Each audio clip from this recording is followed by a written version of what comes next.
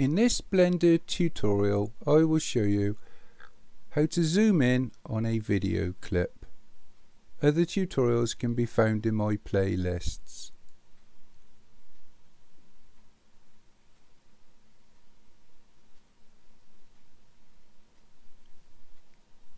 I'm going to assume that you have some knowledge of working in Blender, so I won't be going in to the final rendering of this video. So all I will show you is just how to zoom in and also place some keyframes so you can use some proportional zooming in, if you like, for want of a better word. A couple of things you'll need to think about. Firstly, so you can get a good idea of what the video is going to look like after you zoomed in, make sure that you've deselected your proxy clips. So if you're using proxies, deselect that option. The other thing to consider is the aspect ratios, or the format you're going to render in. So this isn't too bad, this video. It's not perfect. It's 4K or UHD, and in theory I should be able to zoom in 200% and that will give me the equivalent of HD. It doesn't always work like that, and it depends on the camera you're using as well. But so if I was to say this is 4K or UHD, if I was to zoom in by 200%, do I need to actually create a 4K video out of something that isn't to the 4K sort of standard? So that's something you may want to consider your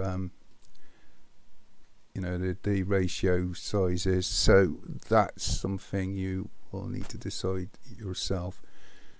So obviously, as I said, you probably know the couple of things, like you can roll your middle mouse to zoom in and out, so you can get an idea of what your final video is going to look like. So I won't go into anything else. I think that's probably going to cover most eventualities. So with your video clip in the timeline, what you might want, what you want to make sure is that you haven't got your audio and the video selected. So just select the blue track if you're going to be using audio. And once you've selected your blue track, come up to add. You can also use Shift A, but for ease I'm just going to select add, and then get something called effect strip. Select transform, and what this will do is put a transform strip over the top of your video. And to the right hand side you should see this transform box here. It's a effect strip.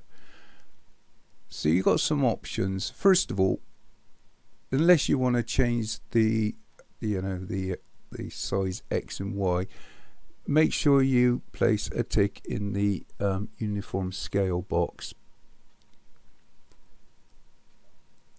So I can now change I can zoom in on this clip now, and like I said, I wouldn't go past 2 for UHD, and in HD I probably wouldn't go more than 1.3 or 130.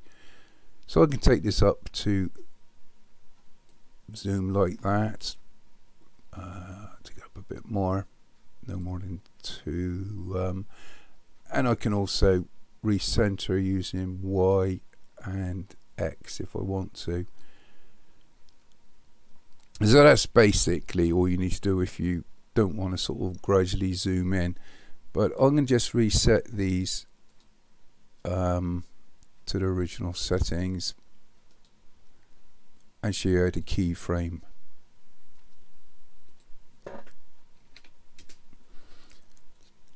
So at frame 1, you can do this at any position, but from frame 1 I'm going to zoom to about here.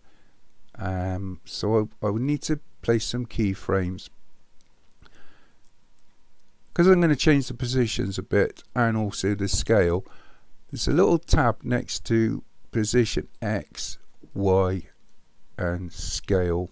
You can also use rotation as well, but I won't go into that. And that's placed the keyframe at the beginning of this video.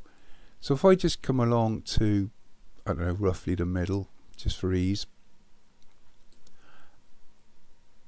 and then scale this up to about, I don't know, 1.9, something like that. and place a keyframe. I can also center this up a bit more, and again select this little tab here for a keyframe. Maybe move this over a bit and select a keyframe. Go back to the beginning, and I'm going to just kill the noise a minute, so knock the volume down. Now if I play this, as you can see, this zooms in quite nicely. And that's about all there is to it.